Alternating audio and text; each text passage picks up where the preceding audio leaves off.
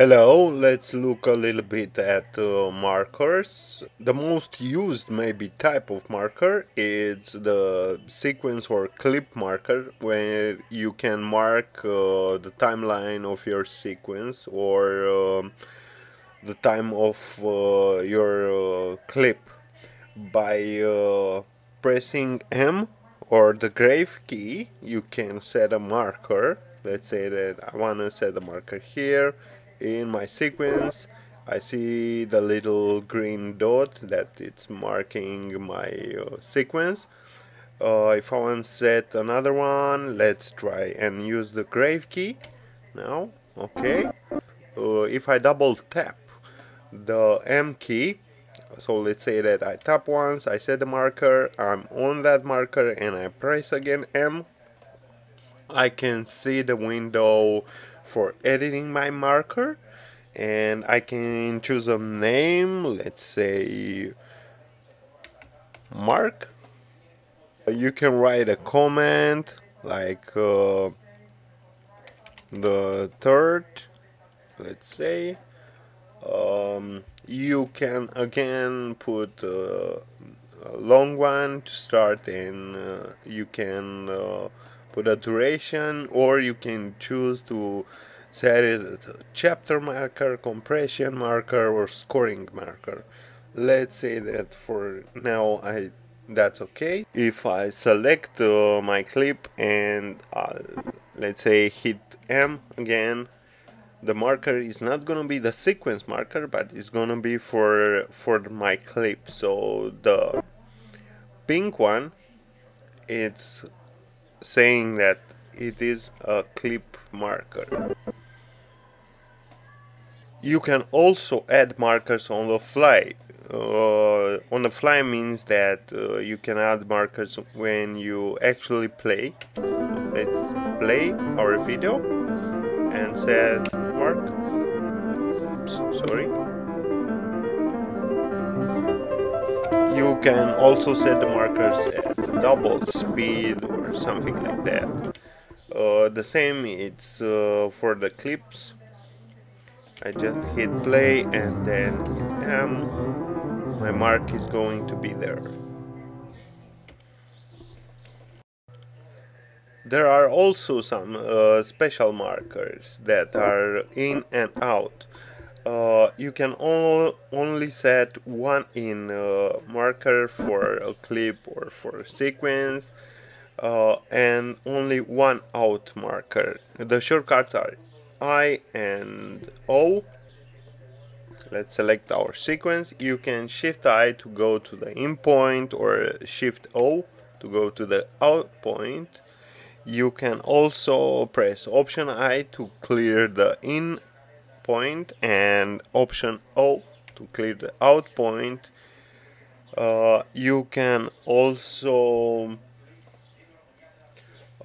press, let's say that I have in, out. You can also press option X to clear both in and out, and that's not only for the timeline, but it's also for the viewer, the clip selected in the viewer. Using only XK, you can mark a clip. So the in point of your timeline and the out point of your timeline are going to be the in point of and out point of the clip. Let's press again option X to clear in and out. You've got also Control A to mark markers. So the in point is gonna be to the previous marker, and the out point is gonna be to the next marker. It's option X to clear those out. Let's make a selection, and you've got Shift A to mark that selection. If we go to a marker and press Command grave key, we can delete that marker. Something like going on a marker and pressing M, and now hit delete.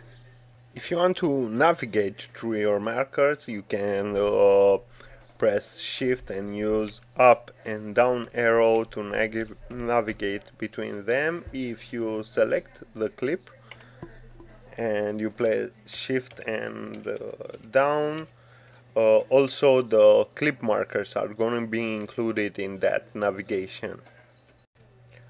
Another one is pressing shift grave key to relocate the previous marker to the new playhead current position. So shift grave key, and I've moved this one to the new point. Also handy one is using control grave key to clear all markers. If you got the clip selected, they are going to be deleted from that clip. So let's say control grave, and if you deselect the clip and you work with your sequence markers, that is going to clear all the sequence markers. Now what we've got left is option grave key, and that it's for extend the previous marker. So now if I'm doing this, is going to extend my marker, and if I'm going to edit that marker, let's hit M. Now I can see that it has also a duration. Let's undo that and see what it is going to happen if I select the clip. Let's put some marks in. Let's say one here, one here, one here, one here, and then when I because this was a generator, I didn't have the master clip, but now I have a master clip for this one and a little arrow in here showing my markers. So number 4, 5, 6, 7. Oops, autosave.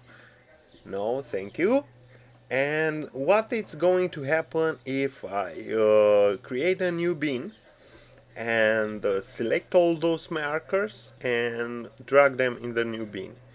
In that bin I'm going to find new sub clips from the selector. So this is the first one, from 4 to 5, from 5 to 6 second one, the third one from 6 to 7, I think, yeah, 6 to 7, and the last one is gonna be from 7 till the end of my clip.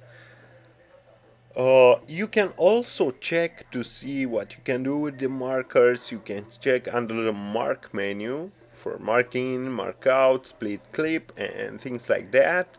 You can also see audio clips, audio picks markers that are going to be blue, and you can also check the menu under the markers. In here you'll see all the commands and their shortcuts.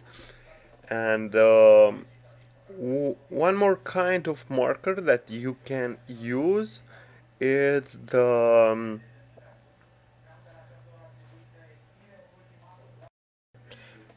kind of marker that is going to appear is going to be red when you are going to marking the edit points. Let's say that I wanna hit play and add edit points to my clip on the fly. I can do that pressing Ctrl V, and you can see a new kind of marker, a red one, is gonna appear there, and after I stop playing they are going to change into edit points. A handy one is how you can use your markers to just sync, let's say 2 points. Let's say that I want to place in here a marker from my audio in here. All I have to do is go with my cursor on that marker, click, and after that my marker is gonna snap. If I got snapping on, is gonna snap to the other marker. So hope you're going to find this helpful and find some other ways to use markers, and see you soon. Thanks.